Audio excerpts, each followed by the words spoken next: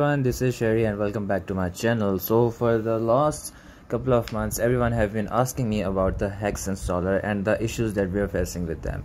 So today I found the solution. Well, it was in the recent update I found this. So all you have to do is to open up your Hex installer application, and in the top right corner we have this Android icon. So you have to make sure that you have done all of this setup. For Hex ADB setup, I've already uploaded a video.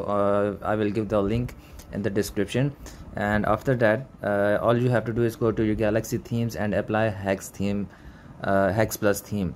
To apply the Hex Plus theme, well, you have to use try it out option. Do not click on the buy option.